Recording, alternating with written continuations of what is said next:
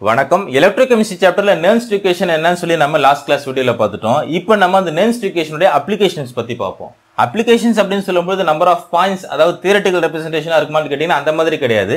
அந்த Nernst equation நம்ம Daniel செல் எடுத்து ஒரு எக்ஸாம்பிளா எடுத்து அதுல நம்ம இந்த Nernst equation இம்ப்ளிமென்ட் பண்ணி எப்படி எலக்ட்ரோட் பொட்டன்ஷியல் கால்குலேட் பண்றது அதுதான் நம்ம பார்க்க போறோம். அது மட்டும் இல்லாம சப்போஸ் இங்க பாத்தீங்கன்னா டேனியல் செல்ல ஜிங்க் அண்ட் காப்பர் இருக்காங்க. சப்போஸ் காப்பர் அண்ட் சில்வர் எலக்ட்ரோடா இருந்தாங்க அப்படினா அதுல நம்ம எப்படி Nernst equation யூஸ் பண்ணி எலக்ட்ரோட் பொட்டன்ஷியல் கால்குலேட் பண்றது அப்படின்றத நம்ம இந்த வீடியோல பார்க்க போறோம். சரி, அதுதான் நம்ம அப்ளிகேஷன்ஸ் அப்படினு சொல்றோம். இங்க பாத்தீங்கன்னா டேனியல் செல் கன்சிடர் பண்ண போறோம். ஜிங்க் எலக்ட்ரோட் இருக்காங்க, காப்பர் எலக்ட்ரோட் இருக்காங்க. இத பத்தி உங்களுக்கு தெரியும் நினைக்கிறேன். ஒரு ஆக்சிடேஷன் ஆகுற ரிடக்ஷன் ஆகுற இது நம்ம ஆல்ரெடி படிச்சிருக்கோம்ல, அதே தான். இவர் 2 எலக்ட்ரான் லாஸ் பண்றாரு, அந்த அதே 2 எலக்ட்ரான் தான் இவர் கெயின் பண்றாரு. சோ ரெண்டு பேருக்கும் பாத்தீங்கன்னா வேலன்ஸ் எலக்ட்ரான் 2 தான். அதனால ஒண்ணும் பிரச்சனை கிடையாது.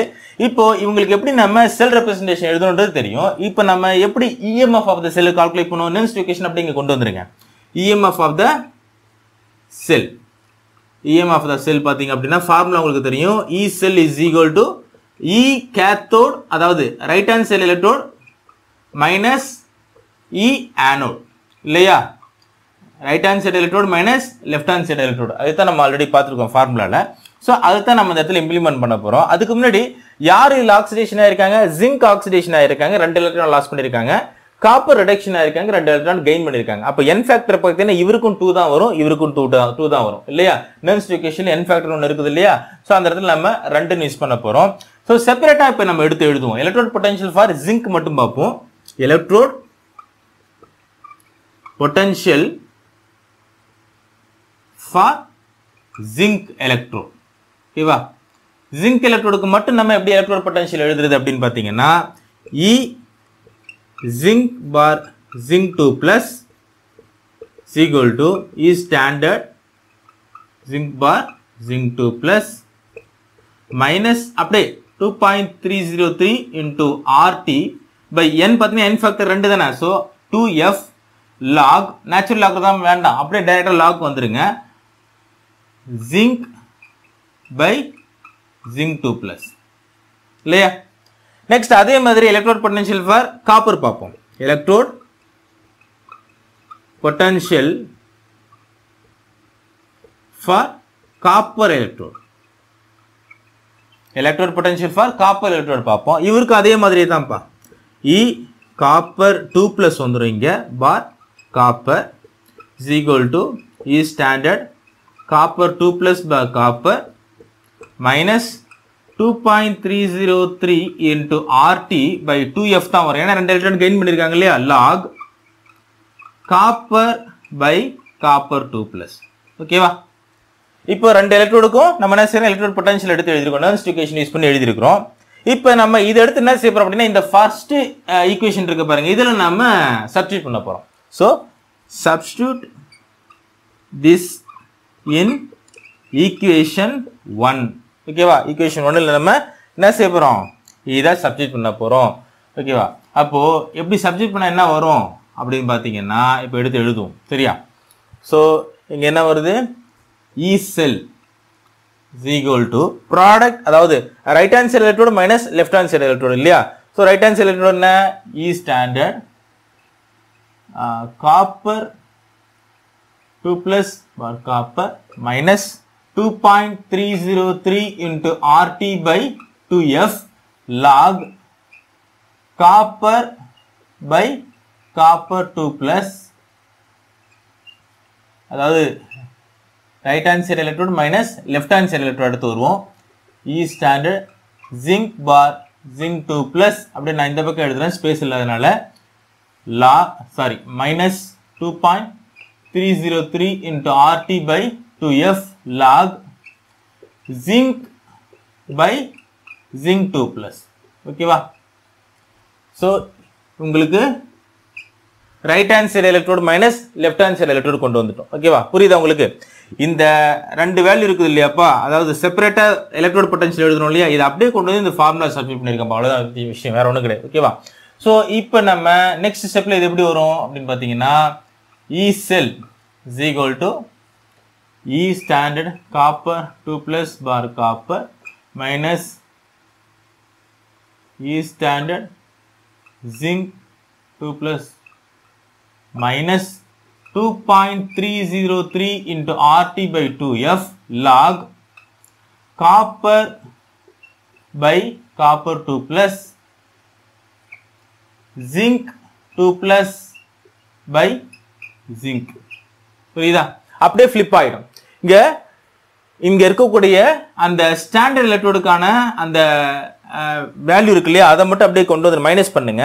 நெக்ஸ்ட் காமனா இருக்கக்கூடிய இந்த 2.303 into RT by NF 2F இருக்கு இல்லையா, அதெல்லாம் ரெண்டு பேருக்குமே காமனா இருக்கிறதால அது ஒரு தடவை மட்டும் எடுத்து எழுதினா போதும். இது மேத்தமெட்டிக்கலா இது ஒரு மெத்தட் இருக்கு, அதனால தான் உங்களுக்கு சொல்றேன். ஆல்ரெடி உங்களுக்கு தெரியணும், பிரச்சனை கிடையாது. ஏன்னா மைனஸ் பண்ணும்போது இதெல்லாம் உட்காந்து மைனஸ் பண்ணிட்டு இருக்க கூடாது. மேத்தமெட்டிக்கலா இந்த மாதிரி காமனா இருக்கும்போது என்ன செய்யறோம், ஒரு தடவை மட்டும் எடுத்து எழுதினா போதும். நெக்ஸ்ட் லாக் பண்ணினா செய்யறோம், இவர் அப்படியே கொண்டு வந்துருங்க. இங்க இருக்கக்கூடிய ஜிங்க் பை ஜிங்க் 2 பிளஸ் இருக்கு இல்லையா, அது அப்படியே ஃபிளிப் ஆயிடும். ஜிங்க் 2 பிளஸ் பை ஜிங்க்னு வந்துடும். ஓகேவா? சோ இது நீங்க அண்டர்ஸ்டாண்ட் பண்ணி எழுதணும். ஏன்னா நிறைய பேர் நினைக்கிறீங்க மைனஸ் பண்ணும்போது ஒவ்வொன்றா கொஞ்சம் மைனஸ் நியூமெரிக்கல் மைனஸ் பண்ணணும் அப்படின்னா அப்படிலாம் கிடையாது. ஓகேவா? சோ இப்போ நம்ம நெக்ஸ்ட் என்ன செய்ய போறோம் அப்படின்னா, இந்த எலக்ட்ரோட் இருக்கு பாருங்க, concentration of the solid electrode, அவங்களுக்கு வந்து பாத்தீங்கன்னா வேல்யூ இஸ் ஈக்குவல் டு 1 அப்படின்னு கொடுக்க போறோம். அதாவது காப்பர் இஸ் ஈக்குவல் டு 1 கொடுக்க போறோம், ஜிங்க் இஸ் ஈக்குவல் டு 1 கொடுத்துட்டீங்க அப்படின்னா என்ன அடுத்த ஸ்டெப் வரும்னு பாத்தீங்கன்னா, E cell is equal to E0 minus 2.303 into RT by 2F log zinc 2 plus by copper 2 plus னு வந்துரும். புரியுதா? இதை நீங்க அப்படியே சிம்பிளிஃபிகேஷன் பண்ணி எழுதுறேன். E cell is equal to E0 minus 2.303 into RT by 2F log zinc 2 plus by copper 2 plus. ஏன் copper zinc is equal to 1 value கொடுத்துட்டோம் அப்படின்னா உங்களுக்கு அடுத்த ஸ்டெப்ல இப்படி தான் வரும். ஓகேவா? இதே நம்ம இன்னும் சிம்பிளிஃபிகேஷன் பண்ண எப்படி சார் இருக்கும் அப்படின்னு கேட்டீங்கன்னா, E cell is equal to E standard cell E cell வரும்பா minus, அதாவது இந்த வேல்யூல அப்படியே நீங்க டிவைட் பண்ணுங்க. அதாவது கேஸ் கான்ஸ்டன்ட் R இருக்கு இல்லையா, அதுக்கான வேல்யூ சப்ஸ்டிட்யூட் பண்ணுங்க. டெம்பரேச்சர் T இருக்கு இல்லையா, அதுக்கான வேல்யூ சப்ஸ்டிட்யூட் பண்ணுங்க. நெர்ன்ஸ்ட் ஈக்குவேஷன்ல பார்த்தோம் பாருங்க, அதை அப்படியே இங்க கொண்டு வந்தீங்க அப்படின்னா என்ன வரும், 0.059 by 2 into log zinc 2 plus by copper 2 plus. ஓகேவா? சோ இப்படிதான் உங்களுக்கு ஃபைனலா இந்த நெர்ன்ஸ்ட் ஈக்குவேஷனை நம்ம டேனியல் செல்ல இம்ப்ளிமெண்ட் பண்ணும்போது ஃபைனலா கிடைக்கக்கூடிய வேல்யூ பார்த்தீங்கன்னா உங்களுக்கு இப்படிதான் வரும். என்ன டெம்பரேச்சர்ல சார் நடக்குது அப்படின்னு கேட்டீங்கன்னா, at 298 கெல்வின்ல உங்களுக்கு நடக்குது. புரியுதா? புரியுதா? 1 or 2 டைம்ஸ் திரும்பவும் பாருங்க. நீங்க எப்படி இத சப்ஸ்டிட்யூட் பண்ணி கொண்டுட்டு வரதுன்றது ரொம்ப கஷ்டமான விஷயம்லாம் கிடையாது. ஒரு தடவை நீங்க செல் ரெப்ரசன்டேஷன் எழுத தெரியுது, எலக்ட்ரோகெமிக்கல் அதாவது எலக்ட்ரோட் பொட்டன்ஷியல் ஃபார் ஜிங்க் காப்பருக்கு தனியாக எழுத தெரியுது அப்படின்னா, அதை அப்படியே இந்த ஃபார்முலால சப்ஸ்டிட்யூட் பண்ணி மைனஸ் பண்ணி கிடைக்கக்கூடிய வேல்யூ தான் ஃபைனலாக இது இருக்கும். நெர்ன்ஸ்ட் ஈக்குவேஷன்ல இதெல்லாம் உங்களுக்கு ஷார்ட்டாக ஆல்ரெடி நடத்திட்டதுனால உங்களுக்கு திரும்ப உங்களுக்கு டீட்டெயிலாக எடுத்து எழுத விரும்பல. அதனால தான் டேரெக்டாக உங்களுக்கு இந்த கேஸ் கான்ஸ்டன்ட், டெம்பரேச்சர், அந்த ஃபேரடே எல்லாம் இருக்காங்களே அதெல்லாம் நீங்க இம்ப்ளிமெண்ட் அதெல்லாம் நீங்க சப்ஸ்டிட்யூட் பண்ணீங்க அப்படின்னா கிடைக்கக்கூடிய வேல்யூ தான் 0.059 by 2 வரும். காப்பர் அண்ட் சில்வர் எலக்ட்ரோடா இருக்கும்போது இவங்களுக்கு எப்படி நம்ம நெர்ன்ஸ்ட் ஈக்குவேஷன் யூஸ் பண்றதுன்னு பார்ப்போம். என்ன சார் அவங்களுக்கு இவங்களுக்கு டிஃபரன்ஸ், அதாவது டேனியல் செல் பார்த்தோம்ல இப்போ லாஸ்டா, அவங்களுக்கு இவங்களுக்கு என்ன சார் பெரிய டிஃபரன்ஸ் அப்படின்னு கேட்டீங்கன்னா, அதுல ரெண்டு பேருக்குமே வேலன்ஸ் எலக்ட்ரான் 2 தான். காப்பர் 2 எலக்ட்ரானை கெயின் பண்ணுவாரு, ஜிங்க் பாத்தீங்கன்னா 2 எலக்ட்ரான் லாஸ் பண்ணுவார். பட் இங்க பாருங்களேன், காப்பர் 2 எலக்ட்ரானை லாஸ் பண்றாரு, ஓகே. சில்வர் பாத்தீங்கன்னா 1 எலக்ட்ரான் தான் இவரால் கெயின் பண்ண முடியும். ஓகேவா? அது மட்டும் இல்லாம அங்க காப்பர் ரிடக்ஷன் ஆயிருப்பாரு, ஜிங்க் ஆக்சிடேஷன் ஆயிருப்பாரு. இங்க பாத்தீங்கன்னா காப்பர் ஆக்சிடேஷன் ஆகுறாரு, சில்வர் ரிடக்ஷன் ஆகுறாரு. என்ன காரணம்?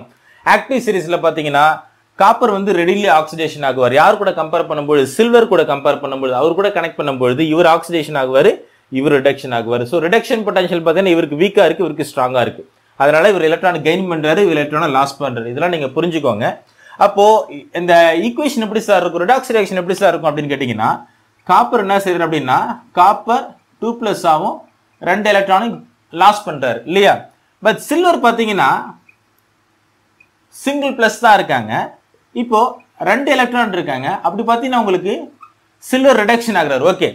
பட் 2 எலக்ட்ரான் தான் இருக்காங்க. இங்க பாத்தீங்கன்னா 1 எலக்ட்ரான் தான் இங்க ஆக்சிடேஷன் ஆயிருக்காங்க. சில்வர் பாத்தீங்கன்னா சில்வர் பிளஸ் இருக்காங்க, பட் ரிடக்ஷன் ஆக வேண்டிய எலக்ட்ரான் 2. அப்போ இங்க ஈக்குவேஷன் பேலன்ஸ் பண்றதுக்கு 2 சில்வர் பிளஸ்னு போட்டுவாங்க. ப்ராடக்ட் பாத்தீங்கன்னா 2 சில்வர்னு வரும். ஓகேவா? So number of molar concentration பாத்தீங்கன்னா இங்க 2 மோலார் கான்சன்ட்ரேஷன் இருக்கும், இங்க பாத்தீங்கன்னா 1 மோலார் கான்சன்ட்ரேஷன் இருக்கும் காப்பர்ல. இப்ப புரியுதா உங்களுக்கு? காப்பர் 2 எலக்ட்ரானை லாஸ் பண்றாருப்பா, அதனால ஒரு ஆக்சிடேஷன் ஆகிருக்காரு, 2 எலக்ட்ரானை லாஸ் பண்ணிருக்கும் பொழுது அதே 2 எலக்ட்ரான் சில்வர் பாத்தீங்கன்னா ஒரு சில்வர் மட்டுமே, அதாவது 1 மோல் சில்வர் மட்டுமே கெயின் பண்ண முடியாது. ஏன்னா 2 மோல்ஸ் ஆஃப் எலக்ட்ரான் கொடுத்திருக்காங்க அவரு. 2 எலக்ட்ரான் சொல்லலாம், அது 2 மோல்ஸ் ஆஃப் எலக்ட்ரான் சொல்லலாம்.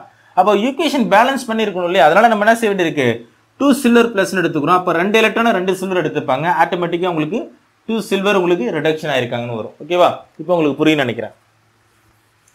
இந்த டிஃபரன்ஸ் இருக்கு, அதாவது ஜிங்க் காப்பருக்கும் காப்பர் சில்வருக்கும் இந்த டிஃபரன்ஸ் இருக்கு. ஓகேவா, சரி. இப்போ இ செல் என்ன சொல்லுவோம், இ செல் இஸ் ஈக்குவல் டு என்ன சொல்லுவோம், கேத்தோட் மைனஸ் ஆனோட். இது நமக்கு தெரியும் இல்லையா, right hand side electrode minus left hand side electrode. அப்படின்னா என்ன அர்த்தம், சில்வர்ல தான் நம்ம என்ன செய்ய போறோம், காப்பரை மைனஸ் பண்ண போறோம். So electrode potential for copper எழுதுவோம், எலக்ட்ரோட் பொட்டன்ஷியல் ஃபார் காப்பர். ஓகேவா, அப்படி பார்த்தீங்கன்னா என்ன வரும், இ செல் is equal to E not copper bar copper 2 plus minus 2.303 into RT by NF. NF அப்படின்னு சொல்லும்போது நம்பர் ஆஃப் ஃபேக்டர் பார்த்தீங்கன்னா 2 தான் வரும், ஏன்னா 2 எலக்ட்ரான் தான் அவர் லாஸ் பண்றாரு. 2F into log copper by copper 2 plus. புரியுதா, நெக்ஸ்ட் அதே தான் உங்களுக்கு எப்படி வரும், இ செல் is equal to E standard silver plus bar silver minus 2.303 into RT by 2F, இவருக்கும் 2F தான் வரும், log silver square divided by silver plus square னு வந்துரும். எப்படின்னு உங்களுக்கு புரியுதா, ஏன்னா 2 moles of silver தான் பார்த்தோம் இல்லையா, ஏன்னா சிங்கிள் மோல் அப்படின்னு சொல்லும்போது சில்வருக்கு பார்த்தீங்கன்னா ஆக்சிடேஷன் நம்பர் +1 இருக்கு, பட் 2 எலக்ட்ரான காப்பர் கொடுக்கறதுனால ஸோ ஒரு சில்வர் பார்த்தீங்கன்னா 1 எலக்ட்ரான் தான் கெயின் பண்ண முடியும். அதுதான் நம்ம அந்த ஈக்குவேஷன்ல பார்த்தோம். அப்போ 2 moles of silver இருந்தால் தான் என்ன செய்ய முடியும், அந்த 2 moles ஆஃப் எலக்ட்ரானை கெயின் பண்ண முடியும். அப்போ பவர்ல 2 கொண்டு வந்துடும், அக்வாஸ் இருக்கு இல்லையா, அதுலயும் பார்த்தீங்கன்னா பவர் 2 கொண்டு வந்துடும். ஓகேவா, ஸோ இதான் நம்ம electrode potential for copper and சில்வர்னு எடுத்து எழுதுறோம். சரியா, இப்போ நெக்ஸ்ட் என்ன செய்ய போறோம் அப்படின்னா, இந்த 2 வேல்யூ இருக்காங்க இல்லையா, இந்த electrode potential for copper and silver எடுத்து என்ன செய்ய போறோம், இதுல சப்ஸ்டிட்யூட் பண்ண போறோம், ஃபர்ஸ்ட் ஈக்குவேஷன்ல சப்ஸ்டிட்யூட் பண்ண போறோம். So substitute this in equation 1. ஓகேவா, ஸோ அப்படி சப்ஸ்டிட்யூட் பண்ணும்போது என்ன வரும், ஆல்ரெடி நம்ம லாஸ்ட்டாக பார்த்த அதே மெத்தட் தான், இ செல் இஸ் ஈக்குவல் டு அதாவது right hand side electrode minus left hand side electrode இல்லையா. So right hand side electrode பார்த்தீங்கன்னா silver plus bar silver minus 2.303 into RT by 2F log silver power 2 by silver plus power 2 minus E copper bar copper 2 plus minus அப்படி இந்த இடத்துல எடுத்து எழுதுறேன் minus 2.303 into RT by 2F log copper by copper 2 plus copper by copper 2 plus புரியுதா. So அதை அப்படியே minus பண்ணுறோம்.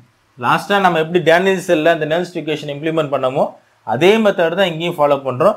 But இங்கே மட்டும் பார்த்தீங்கன்னா இந்த சில்வர் பார்த்தீங்கன்னா 2 moles யூஸ் பண்ணுறதுனால பவரில் கொண்டுட்டு வரும், அதுதான் வித்தியாசம். அதுக்காக தான் அந்த டிஃபரன்ஷியேட் பண்ணணுன்றதுக்காக இதை நான் உங்களுக்கு திரும்ப எடுத்து எழுதுறேன்.